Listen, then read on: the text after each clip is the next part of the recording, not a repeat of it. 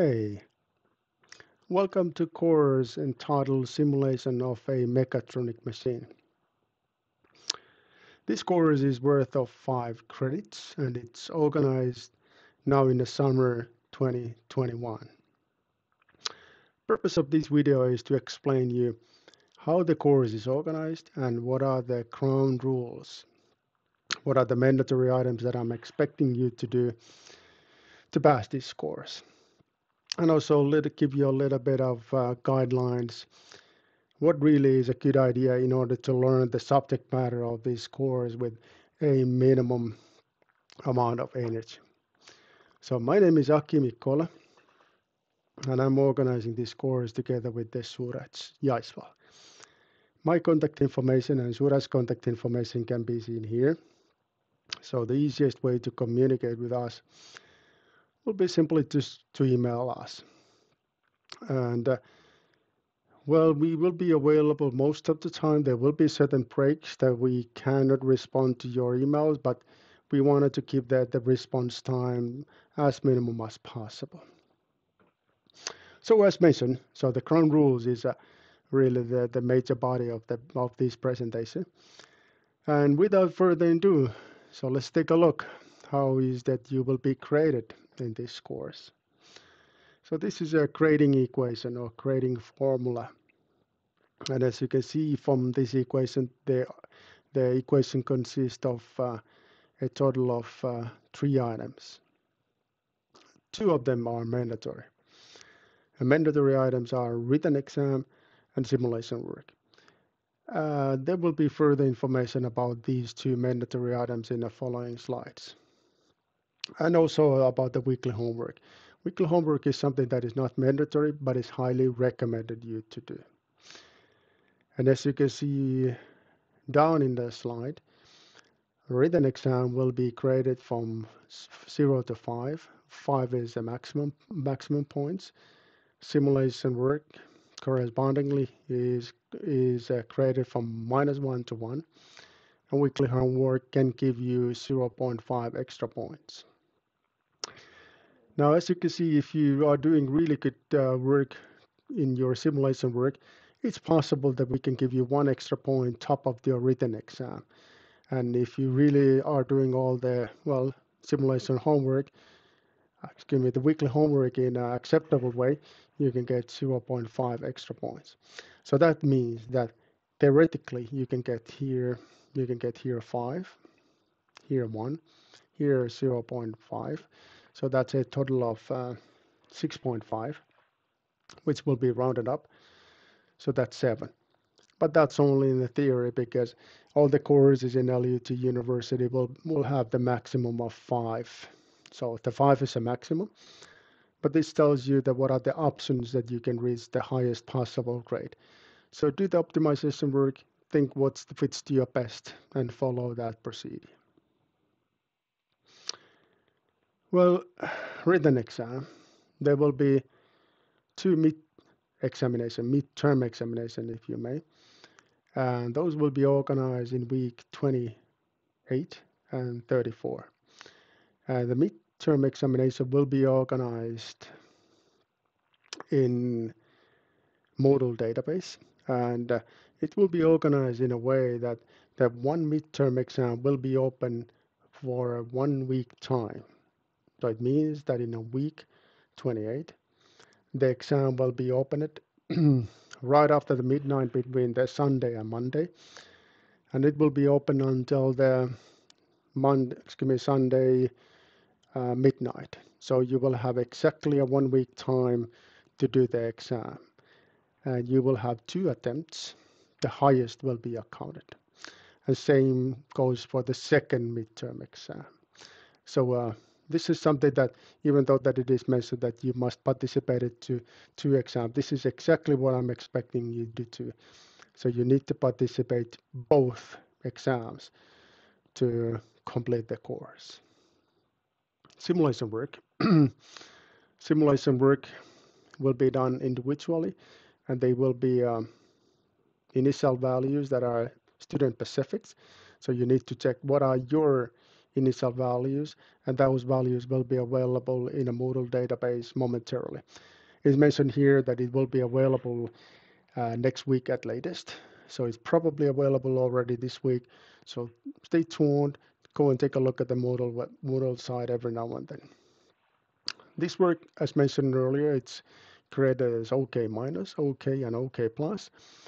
And of course, what they stand for, the point-wise, is shown here. So, but remember that these two need to be acceptably made in order to pass the course. And weekly homework is something that is, again, highly recommended. So it really makes sense to do that. So there is a total of 19 points from 13 different tasks, and they are available in 9 different topics. And the grading is such that, okay, I can see that there is a mistake, so this is supposed to be, of course, 0.5. So if you can get more than, well, if you get 14 points, then you can get this extra point to your final grade. So here too, you can use a minimization or optimization math to figure it out what's the best way to get this extra point if that's what you're looking at. A little bit of guidelines, how you can do the work, how you can pass the course, and how you can make this within the reasonable effort. Trust yourself. Certain topics you will see in this course are highly theoretical. They are complicated concepts that will take some time to learn. But please have a can-do attitude. Now, the can-do attitude makes a difference, and you can make this. You can clearly make this. There will be no difficulties whatsoever.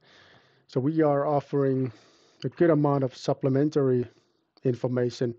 So if you're a little bit shy about, let's say, mathematics, there will be ways to catch up in that particular weakness. So just, make sure that you're going to make this happen, and we will help you to do so. Now, we also expecting you to work hard to make this happen. That means that you need to follow the lectures, read the handouts every week and every day. That will be even better. Also, follow the Temeco YouTube site. This is a new thing that was not available earlier. This is a new thing for this summer, and you're like a pilot. You are testing how well it works. Temeco is a YouTube site that consists of videos, max 5 minutes, 6 minutes perhaps. And they are made with care. So they're really explaining the details of the topics that I'm expecting you to learn in this course. Do exercises yourself, do everything yourself, because it helps when you go to these midterm exams. So then a little bit about how is the material. This is the course YouTube site, and as you can see from this slide, there will be no live lectures. Everything will be based on pre-recordings. This is something that I forgot to mention in the very beginning. So everything is pre-recording. So, you do and you proceed in a way that you just feel comfortable. But make sure that you do your weekly homework in a timely manner, and you do your simulation work also in a timely manner. And make sure that you're ready whenever there is a midterm exam. But again, pre-recordings that are available in a YouTube site that is a little hard to read because it's a somewhat tiny font here. But I will place this YouTube site to Moodle comment window, or I will let you know what is this this website YouTube site that you can find these recordings. Temeco site that I mentioned earlier can be seen here. Easiest way to find that is simply go to YouTube, type Temeco, take a look at the playlist, and select the playlist which says simulation of a mechatronic machine. And now the playlist can be seen here, and these are the high quality videos, short ones that are really helping you to understand the concept of this course, and also the big picture that is provided in this course. This is how the Moodle site look like. So we have several topics, period number 1 is not really a period, but it's like topics that I'm expecting you to know before you entering the midterm exam, first midterm exam. So there's a total of 7 topics before the midterm exam. And then once you click this period number 2, which again is not the period, but is the second part of the course, then there's a more topics available. And end of those topics, there is a second midterm exam.